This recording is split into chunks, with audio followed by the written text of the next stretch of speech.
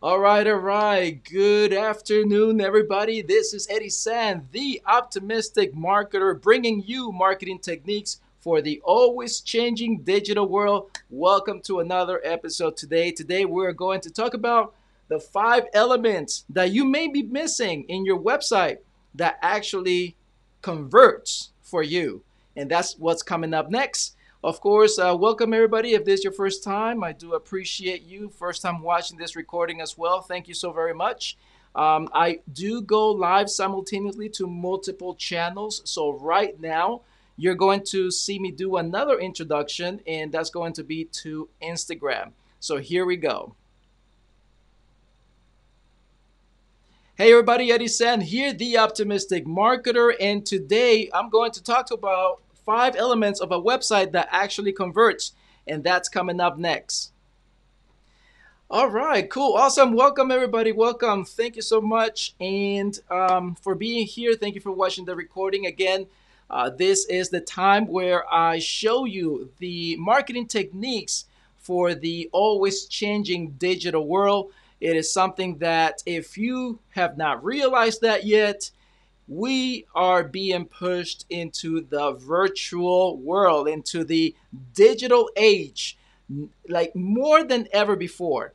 And it comes to the point where parents are now making the decision of doing homeschool or not, doing virtual school or not.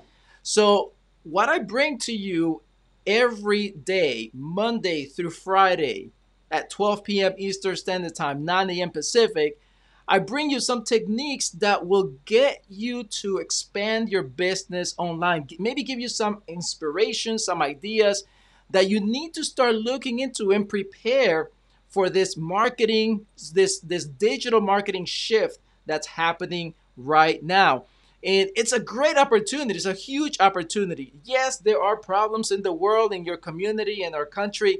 But you know what? With every problem comes the opportunity. And it's up to us as leaders in the business community to make the best out of it and be a leader to our community as well, to our market. So I really hope that you are listening to my advice, my consultations that I come here for you, and everything that I've given you. So today it's a special one. Today I want to actually go over the page that you should do it, and this is why I want to do this today, because it doesn't matter. I don't know if you can hear me better now. I had this fan going, but it doesn't matter if you know everything about the ads. Just yesterday, for example, I gave you the information on what you need to know about your audiences when you create your Facebook ads. But even if you had the perfect ad, the perfect audience, the market exactly where you want it to go, you're getting a little bit of clicks per cost with a lot of high return on your ad.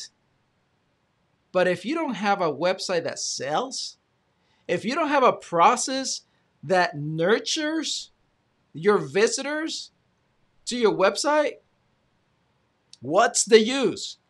You'll probably end up paying and paying for your advertising because people will show up to your webpage, and if it's not set up decent enough to convert that visitor into a lead, which eventually becomes a customer for you, it means a sale. If you don't have that, you see, you've lost that person, you've lost that visitor. So there are the extreme where people will tell you, hey, you need to hire a web designer person to create your web page and make it look all fancy and beautiful. Well, there is a time for that. Okay. I'm not saying that's wrong, but I'm telling you right now, there's a time for that. If you're just starting out, or if something is broken in your conversion besides your ads, besides you taking a look at your ads and testing and make sure that they're working right, if people are falling of your process by reaching your website, then guess what that is? It's your website. Something is happening with that. And a lot of times, the simple approach actually works the best. So I always recommend when you do websites, especially for us as business, small business owners, just consider what you're asking, right? When you go to a web designer or a branding expert, I think that's what they're calling themselves now. You've got to consider what is it that they're going to give you, because a lot of times you can save a couple of $1,000s and just practically follow this guideline that I'm going to show you today and be done with it. And once it's working, of course, you're going to make it better. Of course, you're going to make it look prettier, more professional, and so on. But when you're starting out, just what do you care about is what? Getting that lead, converting that lead into a customer, into a raving fan, which will eventually they'll buy from you. They'll come back and keep coming back to you, right? So here we go. Let's get into it right now. So if you have questions, by the way, let me know. I think I have this turned on. Yep, I got it.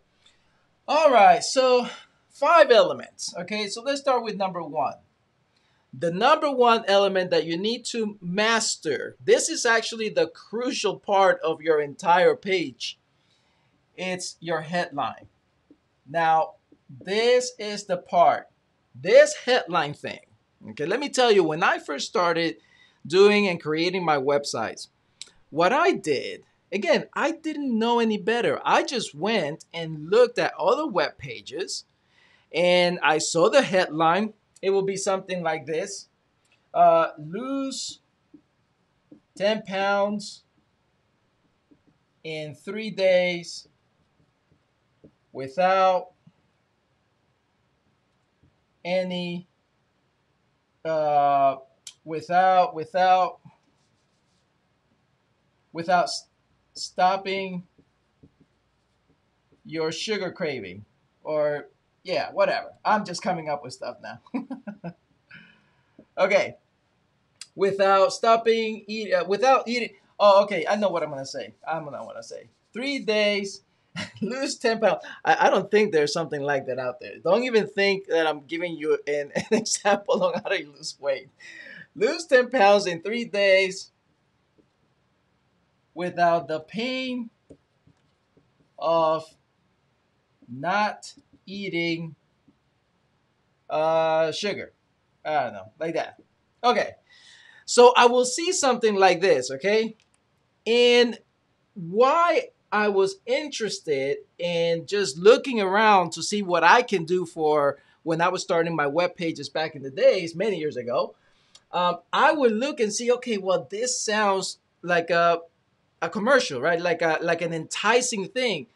And so I started to play around with that. Here is the thing, though. What I did not realize, which I'm going to show you right now, is that a headline like this is a precise approach to a specific group of people in your market. Okay, so let me start with this. This right here is what people want, right? That's what they want. This right here is for those who want it now. And this right here, I said it right there, like all of this right here, is to avoid the pain. So isn't that something? Isn't that all of us? Come on. Be real with yourself, right? Hey Bridget, while you eat what you want. Yeah, there you go. While you eat what you want. That's it. That's another one, right? So, but isn't this something? Every one of us, you and me alike, we are always looking for what we want. Check. Right? Then what happens? We need it now. Right? Have you ever had that craving to go and buy something now? I know I have. As a matter of fact, in sales, you know that in sales, we buy emotionally.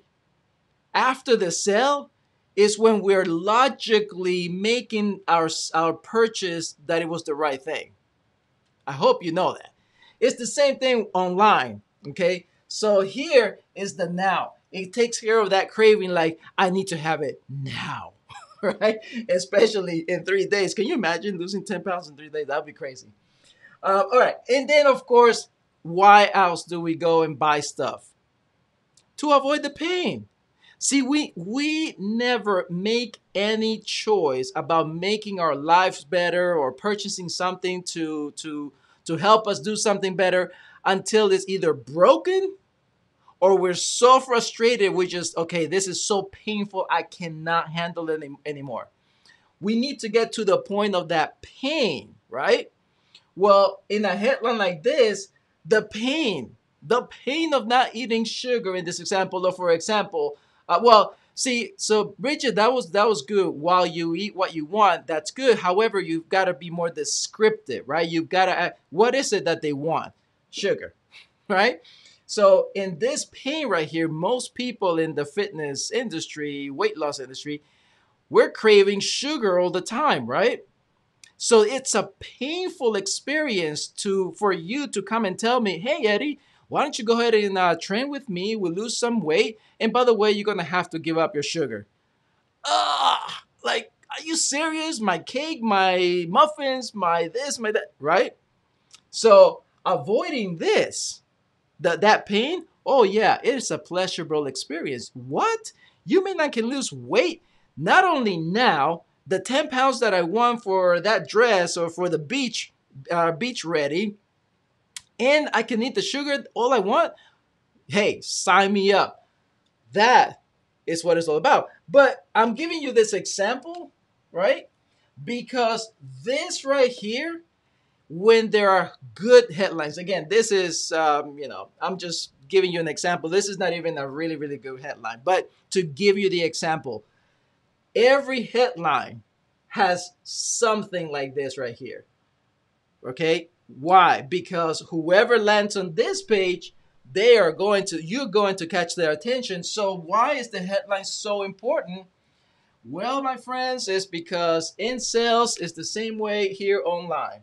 We only have about a 3-second time, 3 seconds for someone to land on your page and make a choice immediately if they want to keep going further and read and sign up and get what you have. 3 seconds. Here's 3 seconds. You ready? 1001, 1002, 1003. I'm out of it if that headline didn't catch my attention. Okay? So, what's number 2? All right, number 2, you gotta immediately tell them why they're there. Okay, so why are you here? Okay, there. Why are you here? That's the second part. So after the headline, you catch their attention. You gotta quickly tell them why they're there. And what this means is benefits. Immediately, you've got to do the benefits. All right. So as an example of that headline, let's see if I can come up with something right now on the fly, right? Okay, so we talked about the 10 pounds and in 3 days, and you can still eat the sugar. So here's the benefits.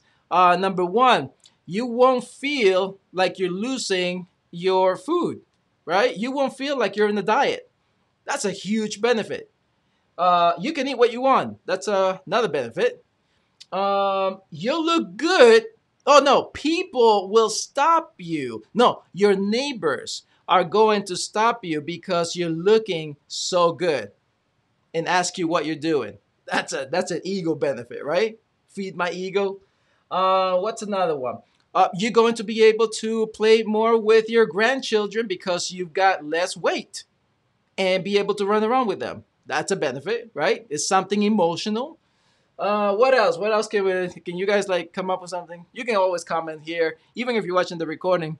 I want to see what you guys know about benefits. That is something that it's very important, especially with a website. Remember, the website needs to sell for you when you're not available. So you better make sure you're talking about benefits immediately. But you get the point, right? So the benefit, how is that going to make this person feel? Remember, it's all about them. It's all about the person visiting. Forget about your, I'll give you the other example. Forget about your features for a moment, okay? Don't go and say, you need to get in here because my program is the best, because you're going to get this, because my equipment, my diet has regulatory FDA approved supplements, and they are tasty for your stomach, whatever. Who cares? Who cares? Just tell me what I'm going. Why? Why am I going to get this 10 pounds in 3 days with eating sugar? Like, why is that important to me right now? You gotta tell me. See, I already know the benefits when you caught my attention. You just gotta write them out. Once I'm reading, you got my attention. I'm reading, and what I'm going to be doing is this. Oh yeah, oh yeah. See, if I'm agreeing with what I'm reading, you got me. You got me. I'll buy whatever it is that you have. So, very important, okay? You show them the benefit. All right, I'm going to have to erase this because I can't write the other things. All right, so number 3. What's number 3? All right, so number 3, after the benefits, you need to have a call to action. All right, call to action immediately. Okay, this is usually where you place the button. Okay, you know that button, right? Just don't make it too don't be too loud about it. And what I mean by that is, don't say something like, get it now because there's only 9 spots. Don't do that. I mean, okay, let me rephrase that. If you're giving out a voucher, for example, and let's say is to visit your location. Well, if it's true that you can only get certain amount of people into your location, especially now in the times that we live in, right? You can only have certain amount of people in a group setting or in your gym or in your facility, in your business place. So if it's true and you only have 9 available vouchers, then do it. You just need to have someone or yourself go there and update how many vouchers you have. But don't let me find your website and then you say that in the next 3 hours, if you don't get this, you won't enter, or you won't have this benefit, this thing, whatever it is that you have. In the next 3 hours, it'll go away. And then I come back the next day and it's the same 3 hours. Oh, don't do that. Oh, we only have 9 available space and this is something in a hurry. And then that 9 never changes, or worse, it goes higher. Like, don't do that. Don't do that. Be true, be honest, and be straight up. Listen, hey, if it's actually just take it now, then take it now. If it's going to cost them something, if it's going to cost them $1,000, well, do that. Don't say get it now because if not, $1,000, you're not going to ever get it ever again. Okay? All right. So number 3, that's the call to action. Now, let me not erase that one because I can still write it here. Number 4, what is it? Go ahead and add an image, right? The concept of advertising still goes online. And what is that? It is the true. It's true. This is so true that a picture will always speak 1,000 words, right? Be louder than 1,000 words, whatever the saying is. If anyone can help me out, whatever that saying is, that a picture is like 1,000 words or something. Anyway, point is, people buy what they see. And when they make an emotional connection to what they're seeing, your chances just increase to sell that or to promote or to give that or whatever it is that you're doing for your products or services, okay? So you've got to have some type of image. Now, here's the catch, all right? Listen, here's the catch. Don't put your image there. Don't be like, you with a fancy car, or you with a bunch of money, or you with your book, right? Or your work. Don't do that. Don't do that. Just go ahead and put an image of whatever it is that they're going to get. That's it. Simple, right? Do your best to make it pretty too, though, okay? Make sure it's a nice picture. You don't have to go and pay for a photographer to take this picture, But I mean, make it decent. Today's phones, they're pretty much amazing at taking the good images. All right, and number five, this is where you can get a little bit good about what is happening in your world, in your business, by telling them, oh, I can't write testimonials. I had to think about how to write that. Then you can actually show people what your market is experiencing with what you have. If you're at a location right now that offers some type of service, classes, gym, maybe you're a cook and you have a restaurant, offer food, anything. You can practically, whatever it is that you're doing, a program, a digital program, whatever it is, you need to get some people that have gone through your services, your programs, and you need to make sure that you add them. Oh, and by the way, how many do you add? 3 to 4. 3 to 4 is a good number. Don't fill up everything else. Don't do that. Just 3 to 4. I think someone had asked me, do we put videos there, testimonial videos? It depends. If they are short, less than a minute, then maybe. I prefer just typed, right? So when people send me emails or messages, I usually just take what they say and put it there. It's just faster. Remember, why is this last? Because if you recall on the previous thing that I had here, the number one thing is your headline. And then number two, if you got their attention, number two is what they're getting, their benefits. Like why? Why is it that your stuff is going to be good for them, the benefit for them? So really, it's all about them. This right here is just to make your website look nice. And so here is another thing too, by the way. So this is the 5 things that you need to have. Can you have more than this? Absolutely, you can. But here is the only extra things that you can add to this. This is what I'm telling you when I first started this conversation here with you guys. And Bridget has something here to say. Feel like you are in your 20 again, and we get lots of app to make them better. Okay, so maybe you're saying like benefits. You might be talking about benefits there. That's cool. But I was going to say this. When I first started this video with you guys, this training here, I told you that be careful to hire a web designer. I'm not against them. You need one eventually. But if you're starting out and if you want to get results, just do this. And later you can improve it. Well, here is the improvements that you can little by little put together. And I understand that you do have to hire someone if you don't want to deal with the technicals. I completely understand. So, but just make sure you tell them exactly what you want and some of the things. Because see, here's the thing. I am a marketer. I am in marketing. A web designer is in the technical designing. Totally different worlds. All right? That person doesn't know how to sell.